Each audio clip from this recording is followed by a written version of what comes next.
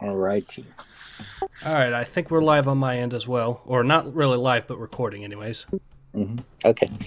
And then we're not live streaming, right? We're just sort of recording this for later, I guess, or is it going live now? No, it's not going. What I'm doing is I'm going to record it first, then I can put in some background footage to help make it Mm-hmm. more entertaining Okay. or things like that. Also, put up pics. It'll make it easier for the audience, I think. hmm Okay. Yeah, that sounds good. Thank you. Anyways, so since we're hot now, why don't you go ahead and tell the audience here about yourself here? Okay. I guess I wonder if they already know who I am and they're sick of me. But I introduced myself. I'm Dean Takahashi. I'm the lead writer for GamesBeat at a tech news website called VentureBeat. I've been writing tech stories for maybe 30 years or so, and I've had video games as a full time beat or as a real beat for about 23 years. Um, and I joined VentureBeat about 12 years ago and have been writing a lot of stories about games primarily in that role, but I also cover other kinds of tech like artificial intelligence or things that are happening in Silicon Valley. Um, I also run the GamesBeat conference once a year as well, a conference about the business of games. The primary job that I have is, writing about the business and tech of games. And I think, when people hear that I'm a game journalist, that's confused people quite a bit about, or just, the assumption they make is that I review games for a living, when in fact I maybe do a half dozen of those a year. I do go to a lot more preview events, but as far as just playing a game from beginning to end and then reviewing it, that's a lot less frequent for me. So you would say then, so as you've said, actually reviewing the games is not what you primarily do for the most part. hmm yeah, that's true. Um, and it's I think there's sort of a greater number of things that I would events that I would go to that are preview events, and I'd write about a slice of a game. Um, but writing stories about Phoenix Labs being acquired by Garena, or Electronic Arts earnings, or somebody investing in a new game studio, the amount of revenue being generated by esports in a year. That's the kind of stories that I'm doing most of the time. All right, so I guess if it would be all right with you, I better describe myself a little bit as well. Yeah, I was going to ask that, so that'd be good to hear. All right, so I'm ACE1918. I wouldn't really hmm technically call myself a game journalist of any sort myself. I have reviewed a few games in the past. I don't, not on any official publication. I do it on my own, and I do have a channel that I do monetize.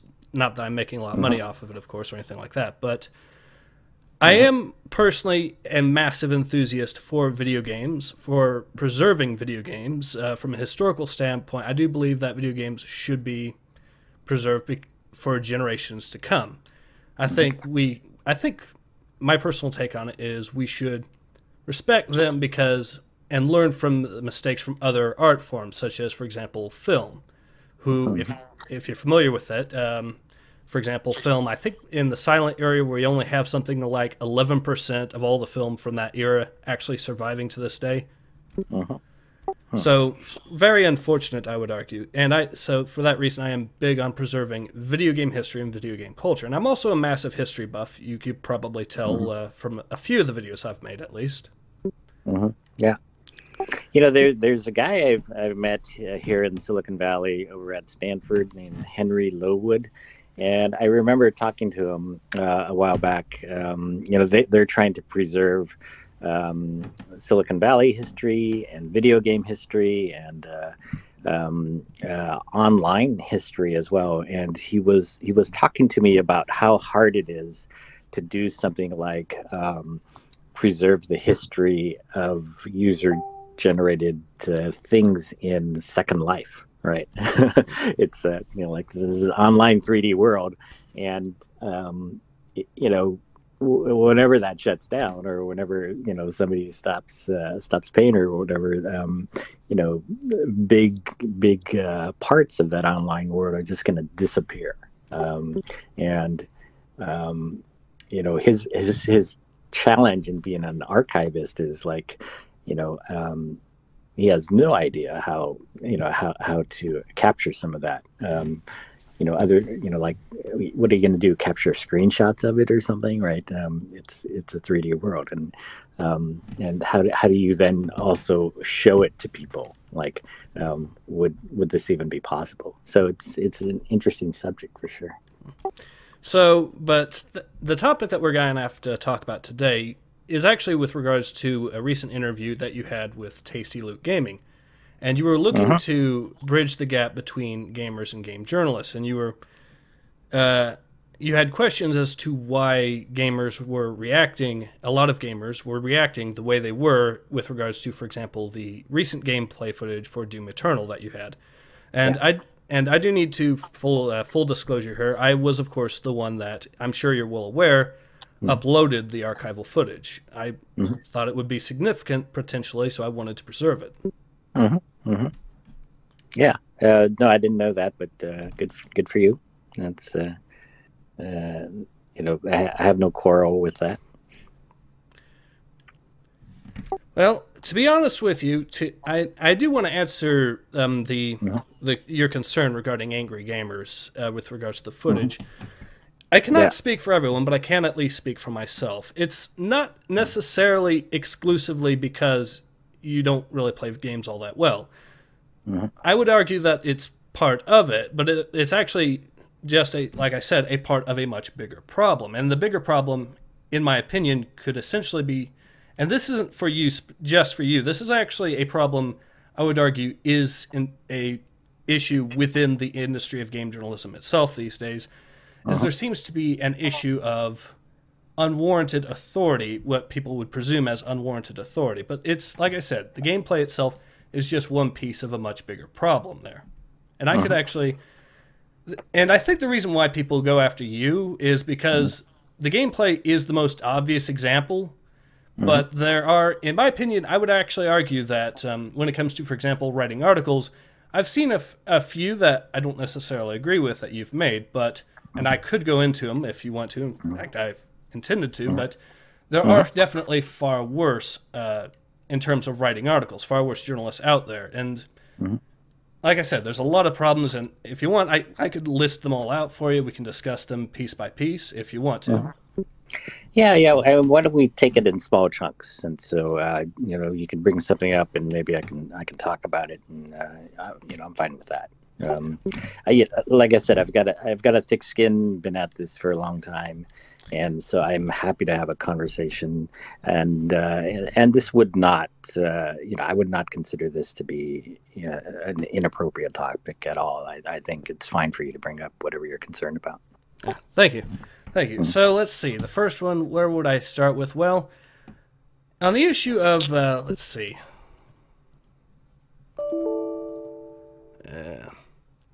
So on the issue, let's talk about, for example, the issue of, well, how some game journalists actually treat gamers or seem to portray gamers in some of their articles.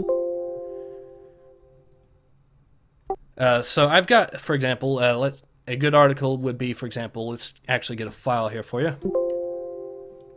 Hey, your audio is kind of cutting on me. It seems like it's pausing or stuttering a bit. So.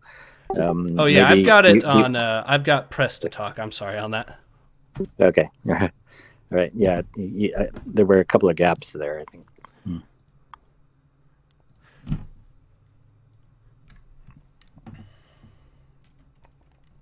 All right. So I've just sent you a pick from one of the articles I would be talking about here, and the way that some game journalists seem to portray gamers. So this article here, it's about uh, it's about the suggestion, right? That it's about the backlash regarding Battlefield 5. How familiar are you with that, by the way? Yeah, about the sort of the diversity side of it, and whether or not it made sense to put a female on the cover, and all the other things related to that. Well, I would argue it had to do with the fact that DICE was marketing it as a historically accurate game. Like they had Trevor Noah during the live stream event say something along the lines of talking about Battlefield 1 in relation that he was telling a kid relative of his that he could defend playing the game by telling his mom that it was a history lesson. So using that standard in your marketing while at the same time showing stuff that was obviously historically inaccurate. And I actually, by the way, that was something that got me a lot of subscribers when I covered this, because I did a few videos that really blew up. 2 videos got 80,000 views each on it, because a lot of people agreed with what I said and the point of view that I had at the time. Yeah. But the real reason I bring up this particular article is is one of the paragraphs that's presented in the article here. And let's see if I can find it here.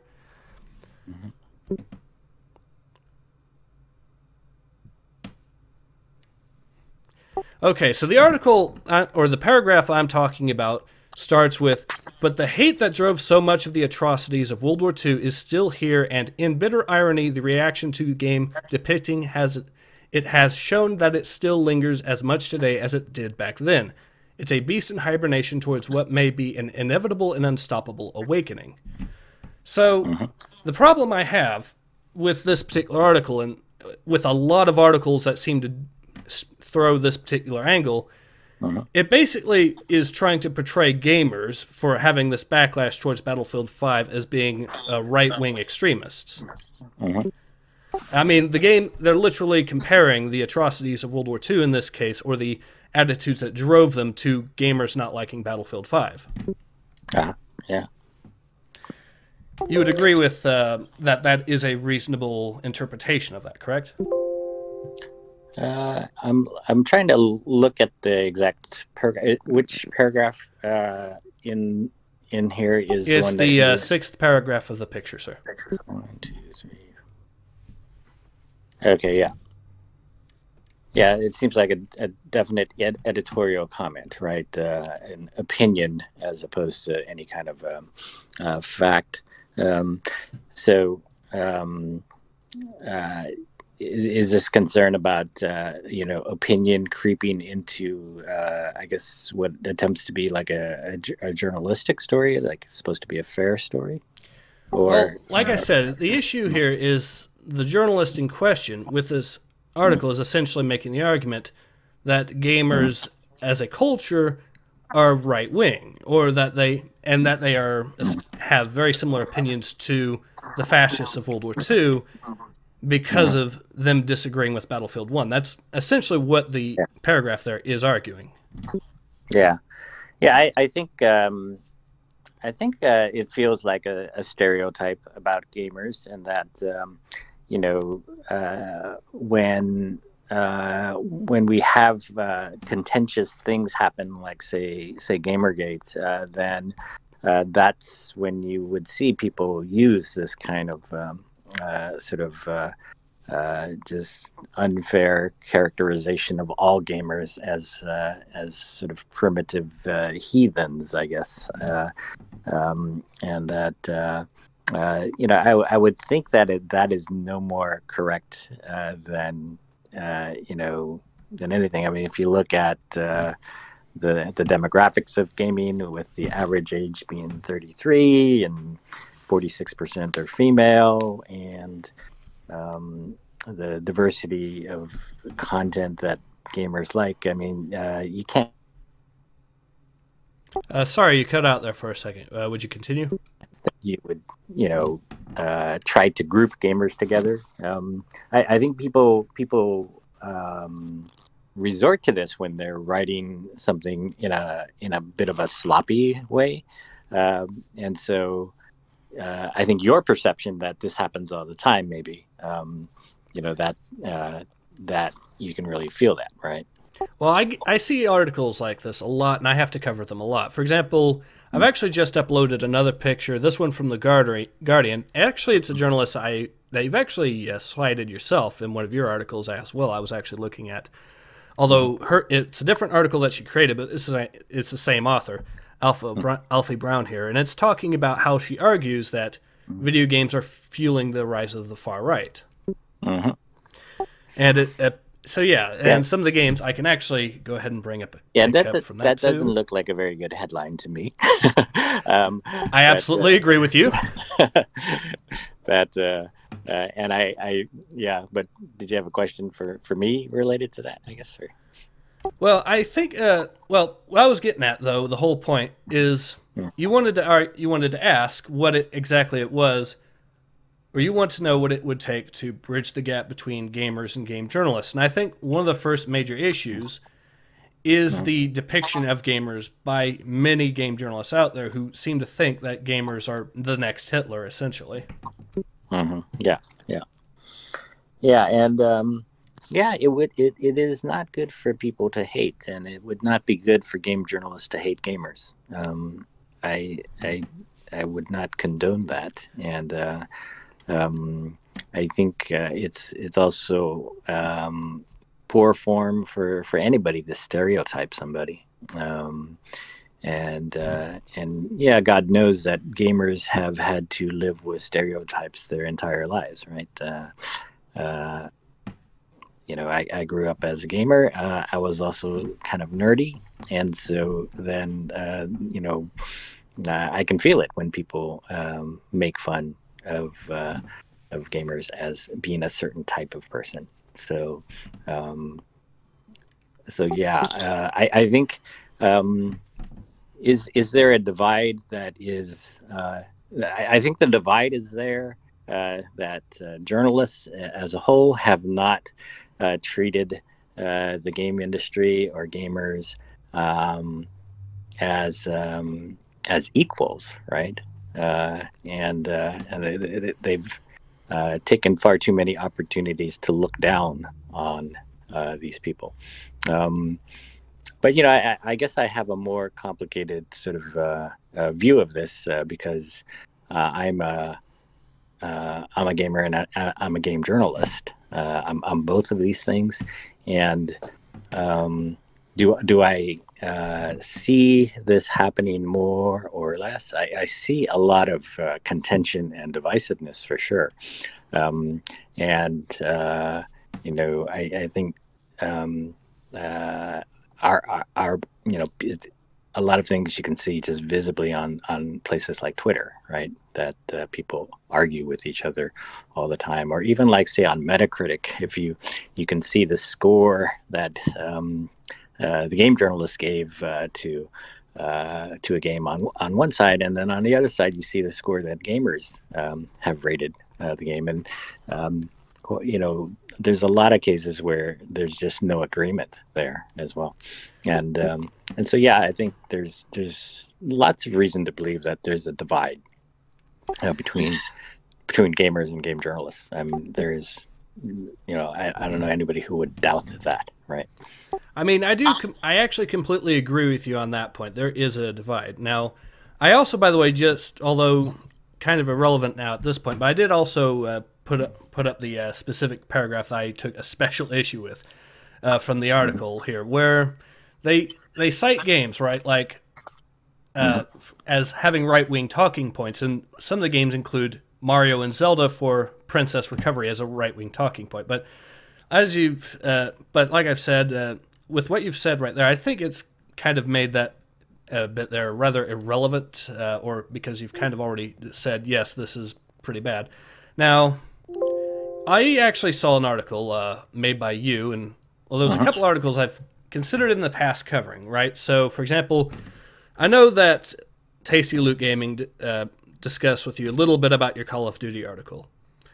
My personal opinion, and this seems to happen quite a few times, where I'll see an article from you and I don't necessarily agree with it. I do think I might disagree with it pretty badly, but there are far worse articles out there on the exact same subject, and they seem to get as much attention as well. So, for example, while I didn't really cover your discussions on the Call of Duty stuff, I ended up instead covering the statements made by John Phipps, if you're familiar with who that is.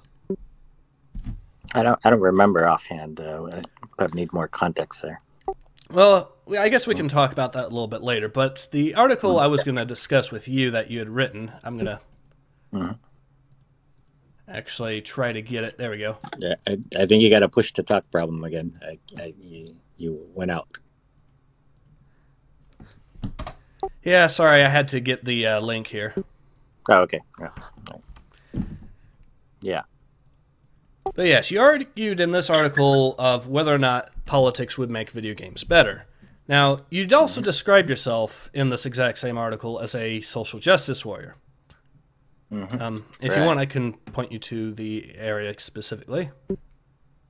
Yeah, I'm going to look up the article as well here and make it easier for me to read. All right.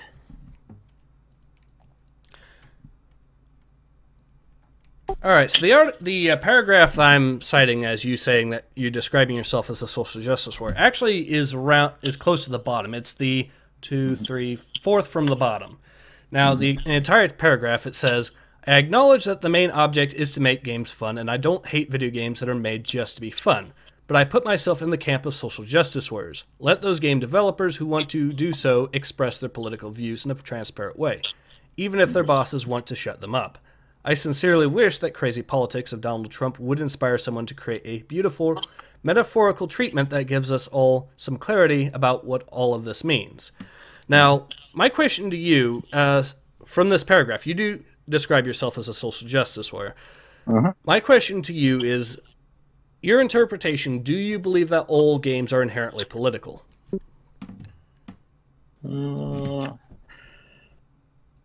I guess I don't understand what that really means, and where that's really going. So, could you? Sure, I can elaborate. Follow up with that. Yeah. Sure. Okay. So the reason I ask this is the ideology of social justice, as it were, pretty much demands that all games be viewed through a political lens. I can actually provide you the academic scholarly work, the college textbook that presents this exact specific argument and is essentially the genesis of this specific argument within relations to video games, if you want to, because I've actually got it up.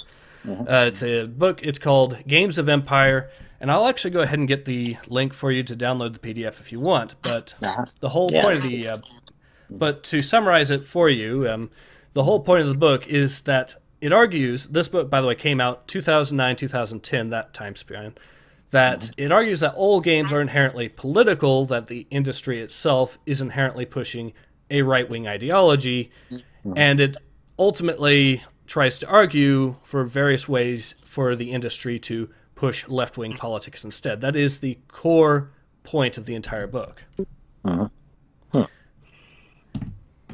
Well, it sounds interesting, but also very academic, I guess. Well, that's because it is, but I think it is one of those core works that you do need to read to fully understand social justice as an ideology. Anyways, this should provide a link to the PDF, and that should... Now, it is, like I said, the book is 300-some pages, so it's extremely long, but I do want to provide you a good example of just how extreme the professors that wrote this book actually are, okay? Let's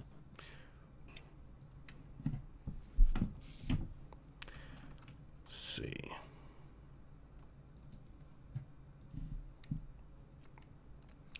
All right, so I've got another picture, and it's a bit from the...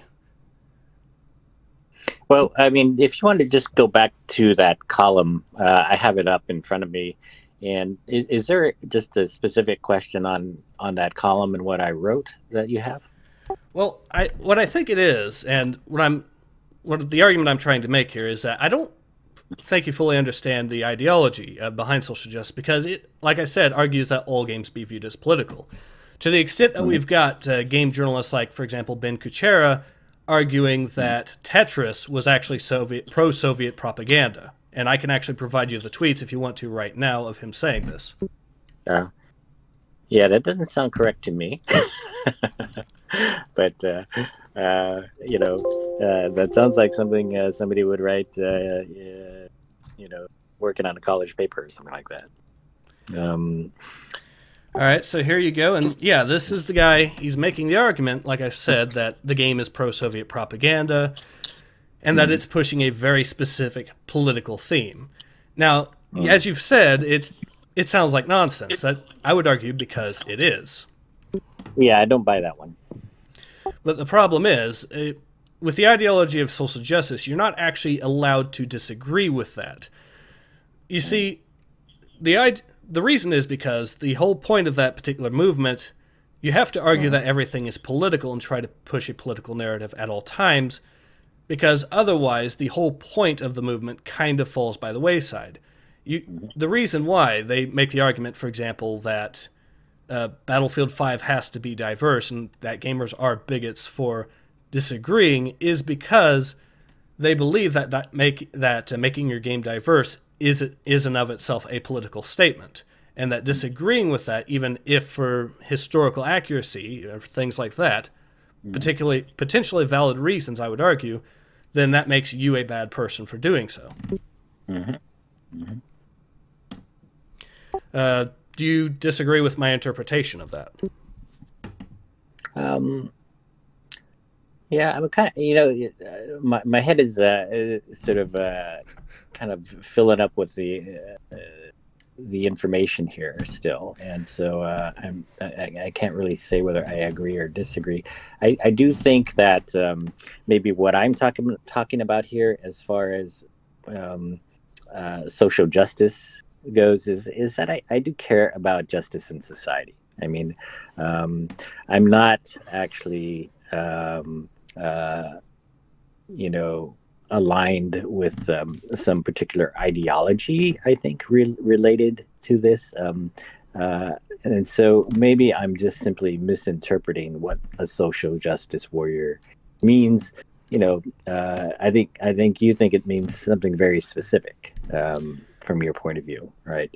And I don't actually think that I have gone and done that research to figure out whether or not I'm an actual social justice warrior. So I think that what I do is I gather lots of facts, collect them, synthesize them, and I think about it, and I just sort of like to think about what's the right thing here, and then I form an opinion, and that can be seen fairly transparently in my writing. And so what you often see me doing is, I collect information on something, I write news stories, but at some point I write a column like this one about politics and games, which is actually more like an editorial. It's an opinion piece, right? And so if it has the tag "the Dean Beat" on it, that's what that means, is that this is my opinion column. In that sense, I'm not afraid to bring up topics of social justice and say what my opinion is about them. So I think that's maybe what I mean by being a social justice warrior, and maybe you think that might be a little too vague. I guess, I don't know. Well, to be honest, when I read the article, and from what I extrapolated from it, I don't actually think you are a genuine SJW. I think, as you've mentioned, yet you don't fully understand what it was. That is my personal, honest opinion on this. Now, I mentioned I don't agree with the point of the article, but I will have to say this to your credit. There is something I do have to say to your credit here. Your argument here is built upon the foundation that you believe that putting the politics in the game would make it better. I bring this up because you're the first game journalist of any sort that I've actually seen make the argument that it would make it better. Now, the reason I bring this up is because the idea of forced politics at its core is not necessarily to make the games better. It's actually to push the agenda, and the game is treated as secondary. Now, I've mentioned I don't agree with the base argument of the article. Allow me to explain why right here. The reason is because your argument is that by putting politics into the game, it would make it more respected like an art form. Mm-hmm. My counter to this is that the whole point of art is multiple interpretations. That's one of the main cornerstones of it. The whole point of propaganda, or making things highly politicized to push an agenda, is to make the interpretations as few as possible. You want one specific interpretation to push your narrative. So what I'm saying here basically is that trying to politicize games is essentially at best bad art, and at worst the death of art, is what I would argue, is how I would counter it. So I don't agree with the statement that you make here, but like I've said before, to your credit, you are the first person that seems to actually be interested in making games better, at least as far as the game journalist community when it comes to the discussion of politics. Yeah, I mean, to help me understand better, I have a question then. So, like, if you look at Arthur Miller's play The Crucible, right, and he writes it in the 1950s during the McCarthy era, and it's a look back at Salem, Massachusetts, but the fact that it comes out during the 1950s, during the witch hunts for communists, to me, made it an extraordinary sort of piece of literature, right? And that, something that had meaning beyond just what the events of the play, the book, chronicle, right? And why not do something like that for video games? Why would somebody say not create a game about what they think about the political time we're in now, and do something similar that sort of captures the feel of the times in an accurate way that you can see only because there's sort of this metaphorical layer here, right? So I think that's what I think would be a very interesting. Do you think that something like The Crucible is a good use of politics in art? Well, the question would be if it's open to multiple interpretations. Now, I haven't actually read the script behind The Crucible or seen it or anything like that, so I can't really comment on that. But I can. Of an example in film that I have seen recently is Joker. Now, a lot of people have said a lot of good things about Joker, and I'm one of them. I think that even though you could make the argument that Joker does have an opinion on quite a few things, that it is still very much open to interpretation. It's not actual propaganda. Some people make the argument that the reason that that Arthur Fleck turns out the way he did is because he was denied the medication. Some people think that it was all made up in his head from the beginning. I've made the argument on one of my videos that you could actually say that the hyperpoliticization of everything within the society of Gotham helped create the environment that created Joker in its own right, because everything got politicized to the extent that Mr. Murray, or Mr. Franklin on the Murray Franklin show, ended up asking Joker 3 times if he was donned in his outfit for making a political statement. That's the very first thing that they assumed by seeing him in a clown outfit. Not that he could potentially have just been a clown as a day job or anything like that. But anyways, the point I'm getting at is can you have political messages in games? I do think it is possible to an extent. And if a person wishes to do it with a brand new IP, I don't see an issue with it. The problem is, and this is what I've been getting to, is that a lot of game journalists and the social justice community very specifically demand that all games be viewed as political. meaning that there is zero tolerance for an apolitical video game. And that, for example, as I brought up the whole thing that they view diversity as a political statement in its own right. A good example of a game that actually got absolutely harassed by game journalists is a game called Kingdom Come Deliverance. Now, this game, they were doing this. They were slandering the guy that created this game since January of 2014. The game came out in 2018. So they were doing this 4 years leading up to the time that the game actually came out. And the reason why they did this was because the game is set in a very specific rural area of Bohemia. And it's an area that is still very rural and underdeveloped to this day. There's only maybe a few thousand people living there total. And they were complaining that there were not enough people of color in medieval Bohemia in the year of 1403 when the game is set. Now, and because of this, they decided to call the guy a racist. They decided to try to boycott the game. They decided to spend years of their time writing hit pieces against him, all because he wanted to make his game historically accurate. And in the setting of 1403 Bohemia, in the rural part of it, the simple truth was there were no black people in Bohemia, in that part of Bohemia at that time. And that's something, that was his position.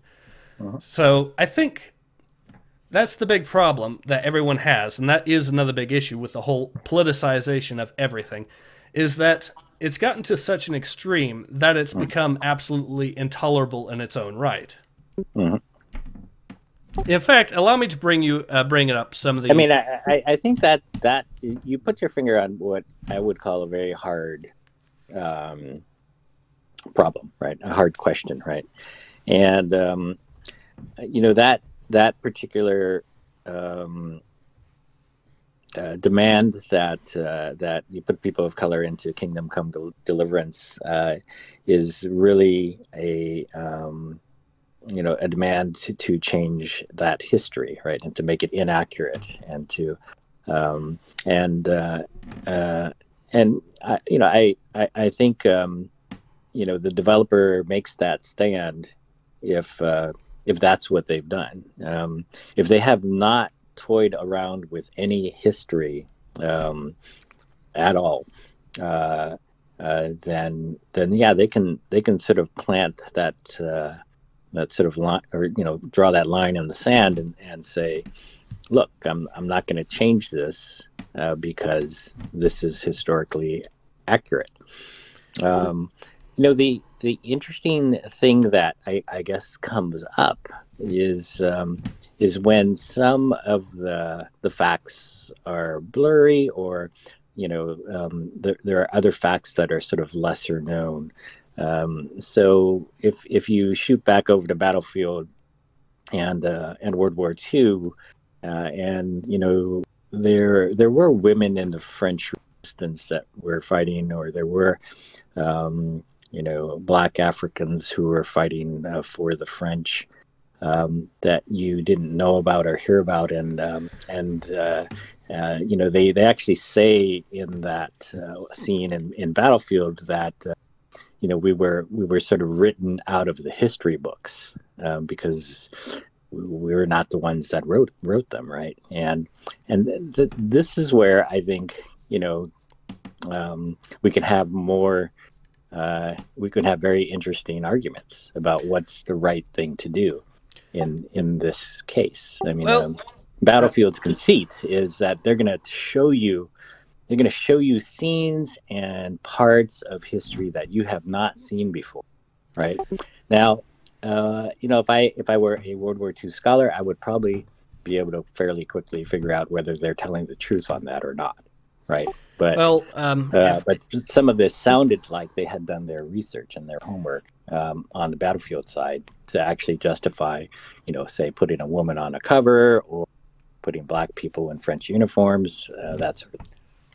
Well, what I'm getting at, I think most people do realize that the Senegalese, which were the African troops that served in the French units. By the way, in case you're curious, I actually worked on a mod called Battlefield 1918 for the original Battlefield 1942, and we actually Hmm. it's set in World War One, but we do actually have the Senegalese in there, as well as the Askari that served in the German Empire at the time, and the Schutztruppe, which were, well, the Schutztruppe are technically part of the, or the Askari were technically part of the Schutztruppe, historically speaking, but as faction-wise, the Schutztruppe themselves are German colonists in German Africa. But the thing is, it wasn't that people were complaining about the game including French Senegal or members of the French Resistance, because there were women in the French Resistance. I have in my video talking about this, I actually point this out. I point out, of course, also that there were there were women in the Russian Eastern Front, which is the thing that a lot of journalists will point to.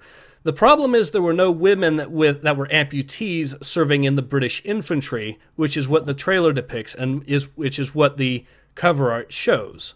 There were no women amputees in the British infantry at the time. That's Yeah, that's a bad. exactly, and That, that's what they uh, decided to showcase in their historically accurate game that's supposed to be viewed as a educational history tool, at least how they marketed it. But the thing is, especially with prosthetics that were actually so functional back during those days as well, right? She had a badass prosthetic on her. I mean, I've actually seen historical footage from World War One from the perspective with regards to prosthetics. It doesn't actually look that different in that regard. But like I said, by the way, since you mentioned Kingdom Come Deliverance and you were concerned about the historical accuracy there, the Yeah. game is actually, I should mention, is so historically accurate. I actually had to do a video on this, that the University of Prague, which is in the Czech Republic, where Bohemia historically existed, decided to use it as an educational tool for its college students with regards to how things were in the medieval times. It is that legitimately historically accurate. And I can tell you other things as well. Yeah. Like, Now here, you know your history here, right? And um, I like to think I do. what I think we have in this divide here, I think what could very logically and should happen is that, I get my interview with the Dice developers, and I get an interview, say, with the creative director, and then he pulls along his researcher, and we sit down, and then I pull in someone like you, and then we have a discussion, right? And that would be, to me, that would be interesting journalism, right? If you only have one of each of these parts, then it's quite possible that we start all talking past each other, right?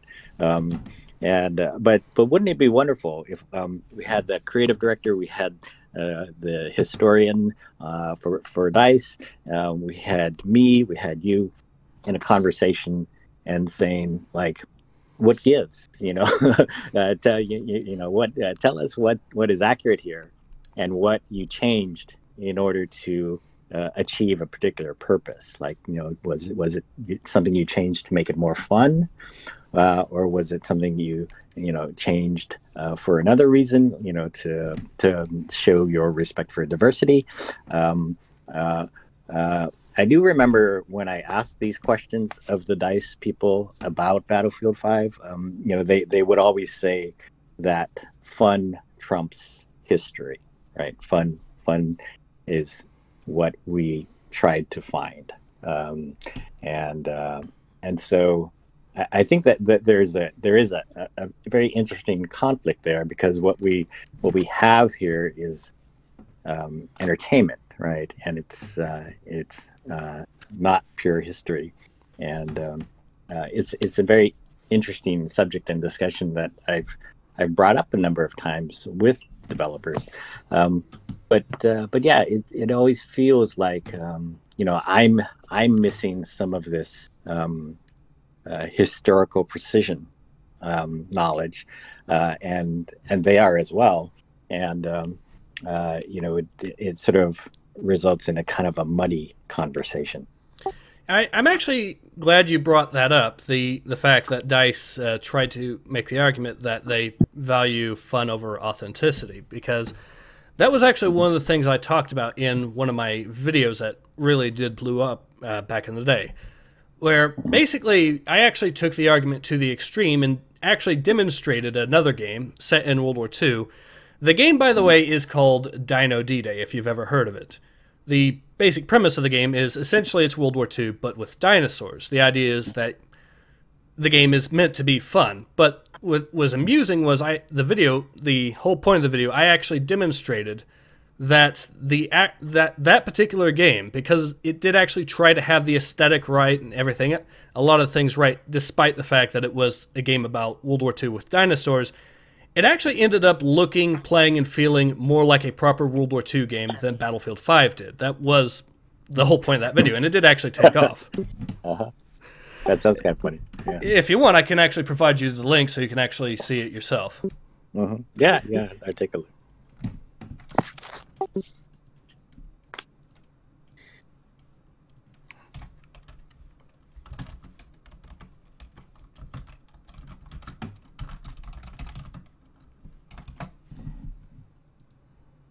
Hello, everyone.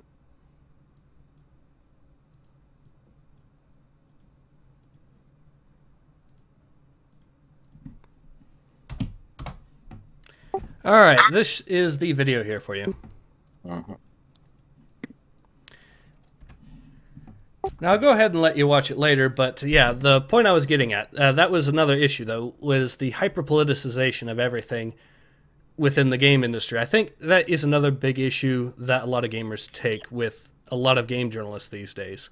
Because when gamers voice their concerns about Battlefield 5 and the historical inaccuracies within it, they were willing to see women, for example, as Russian soldiers or as members of the French resistance. I actually pointed this out in one of my other videos on the topic.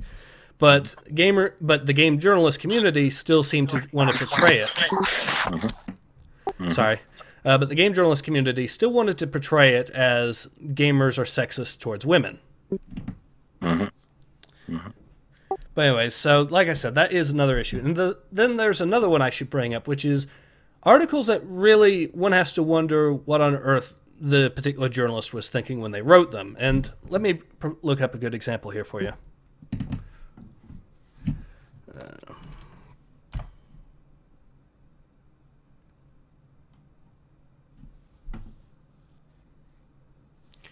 Where is it?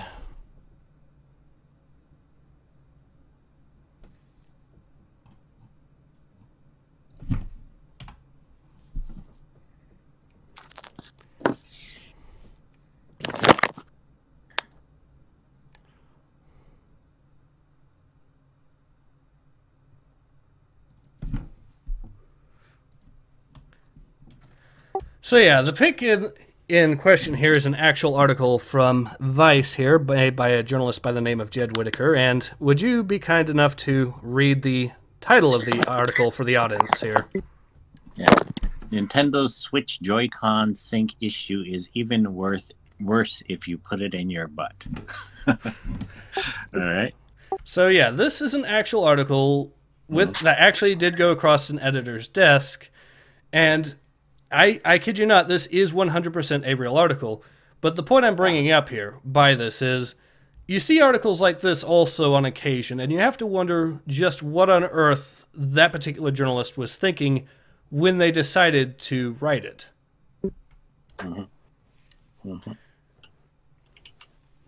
Yeah, what do you think here? I think it's rather embarrassing, to be honest. Yeah. Now, Vice and Motherboard, though, they don't strike. Motherboard more so, but Vice, yeah.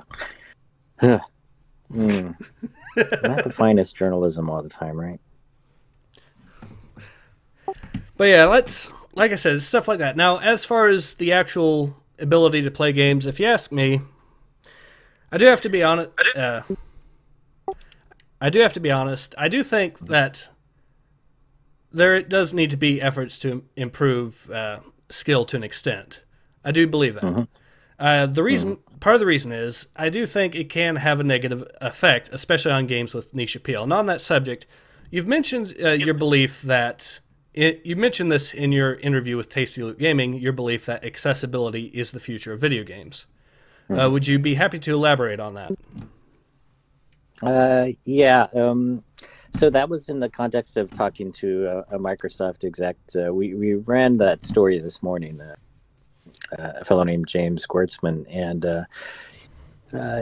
he said we talk all the time about how the fact that there are 2.8 billion gamers or people who have played games in the world, and wouldn't it be wonderful if we could reach those people more regularly or expand that right to the point where everybody's playing games, and I think my argument is yes, that is a good market for them to go after, and there are less than 100 million Xbox owners out there, and Microsoft has this sort of strategic decision to make about like who do we make happy and who do we go after. My argument is that you can go after both of them, right? And that one helps the other. And so if they create games that have mass appeal, they don't have to make every single game oriented towards the 2.8 billion people. But say they make a successful game that does well and it reaches 2.8 billion people. More likely it's a mobile game of some kind with free to play and microtransactions in it. And that creates billions of dollars of revenue coming into the company. You can take that money and expand your budget for AAA and focus on making a game for those 100 million players. And you become more successful, right? So when you're more successful, you have a game industry that looks like it does in 2019, as opposed to how the game industry looked in, say, 1982, right? You had underfunded, sort of underpowered technology and underfunded games in the earlier days of gaming. But if you sort of free up this money, you can benefit. You can reap a lot of rewards from targeting billions of people, and you can benefit the hardcore gamers.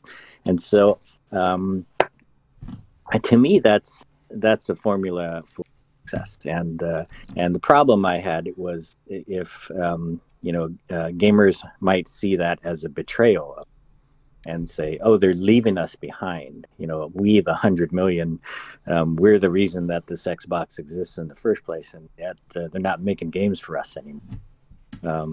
That would be an attitude, I think, that would be counterproductive to what gamers want, which is better games. Well, I think, in my opinion, I do actually disagree with the argument that accessibility is inherently the future of gaming. I think accessibility actually has had some very real issues for the industry. And my thinking of this, and my reasoning is, with regards to the core gaming, like for what you see on the Xbox and the PlayStation and whatnot, there's been an issue where we've had such an effort to try to make games as accessible as possible that it kind of curtails the thing, that it kind of flies in the face in some respects to make them stand out. It's been bad enough that we've had examples like there's a game journalist by the name of Jim Sterling who's reported cases where he would go to a convention, play a game, and then realize midway through while playing that he's actually playing a different game than he thought he was, because they all seem to play and run the same with regards to their specific genres. The big problem here is that when you do that, and you do that continuously for years on end, it kind of gets a little bit stale. You kind of take away the things that made the games themselves individually interesting, and it makes these games less fun overall because of the sheer effort to make them as accessible as possible. I've actually seen this done and part of the reason I argue this, first of all, we do have examples of where the biggest games out there, the most recent successes with paid games specifically, tend to come from indie gamers, from indie markets, where they actually, the game itself would not be considered accessible to the AAA. A great example would be Minecraft. Minecraft would not be considered an accessible game by the standards of the AAA market. Yet it is to date at around 180 million sales. It's the most popular game of all time, at least as far as sold games. I think the reason is because what gamers actually want is variety. They want different kind of genres. They want to be able to play games different types of ways, and they're just not getting that from the AAA. I myself, I don't actually usually get all that hyped anymore these days about AAA games. I usually mainly get interested. Yeah, I gotta dispute that. I think AAA is really strong right now, and in some ways never better. I have no trouble coming up with my top 10 games of the year every year, and a lot of them are AAA games. I'm not putting many VR games on my list. I'm not putting many mobile games on my list, or any maybe. The best games of the year to me that are coming out, a lot of them are AAA.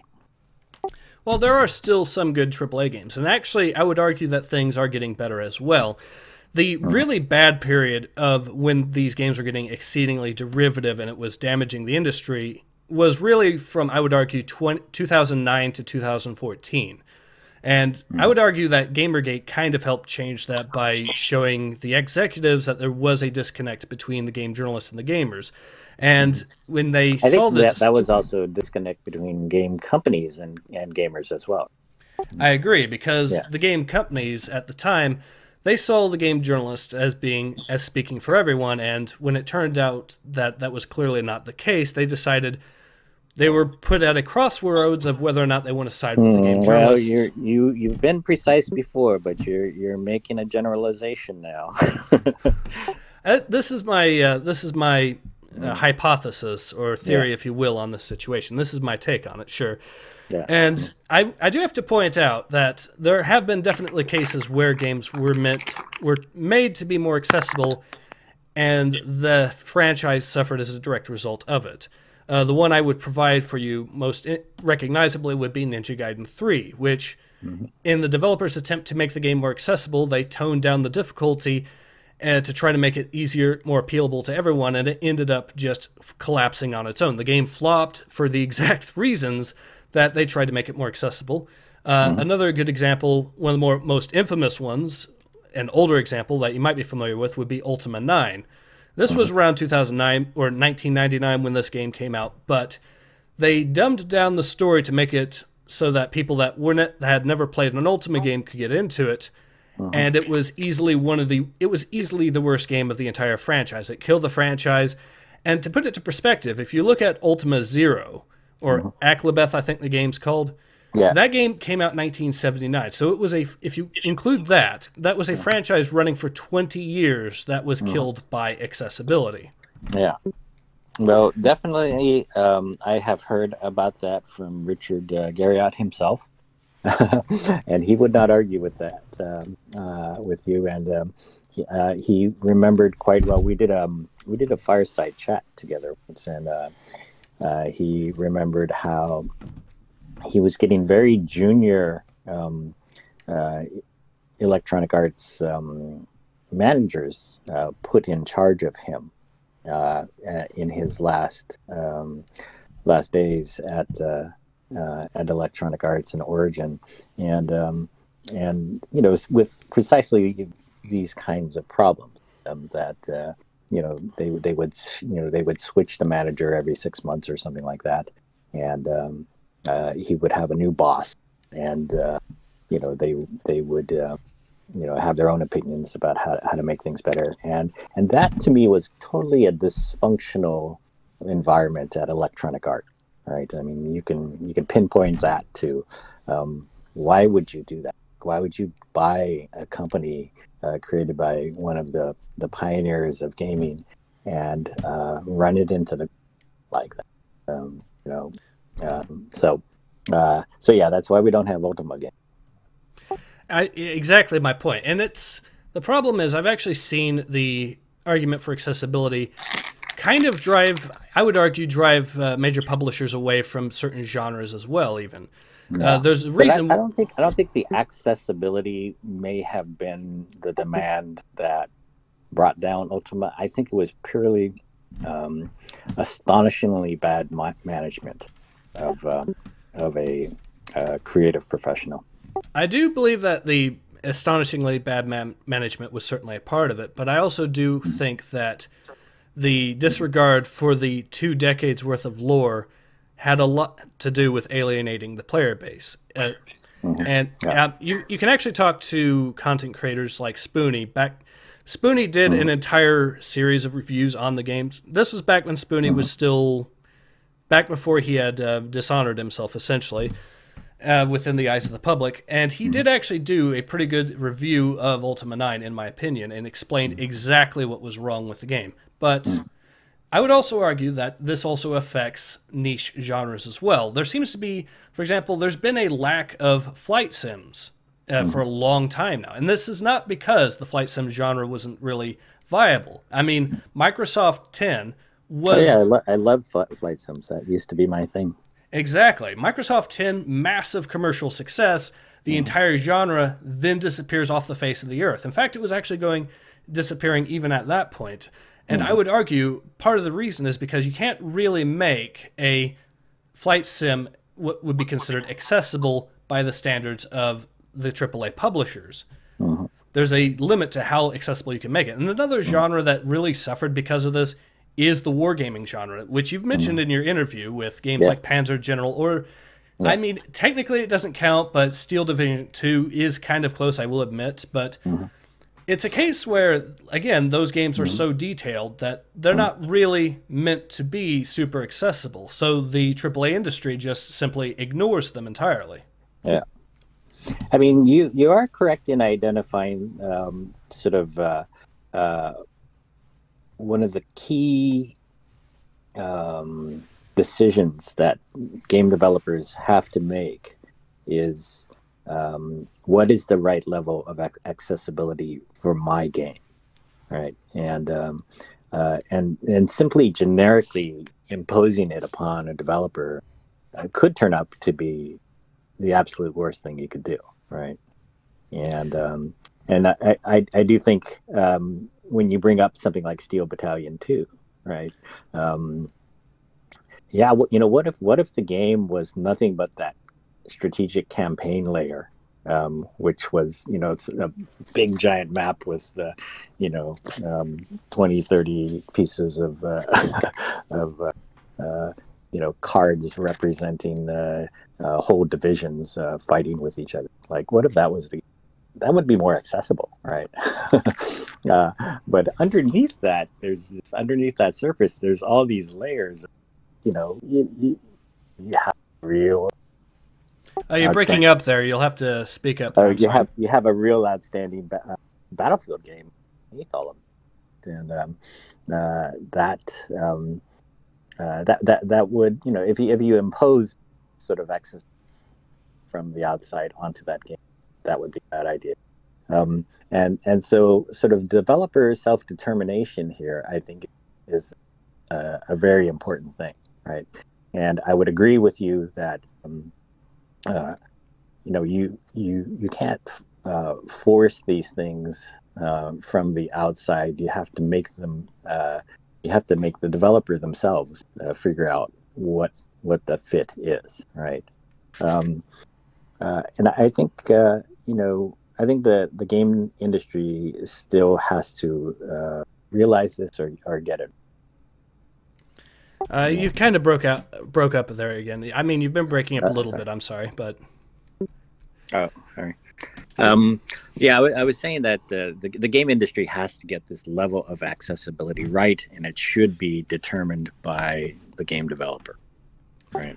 I actually completely agree with you on this. It's actually one of the big reasons why I've been interested in looking at the sort of stuff that is in the indie market, because while they don't have the monetary resources of a AAA publisher, they at the same time don't have the same sort of restraints, and as a result we see games like Kenshi being made by just one man, and Mm-hmm. it actually came out around the same time as Fallout 76. Now, granted, Fallout 76 isn't exactly a really good game, but Mm-hmm. the point is, it came out. It's about priced about $30, and it's despite being a PC exclusive and being made by one man, it's easily the better game of the two. That's Mm-hmm.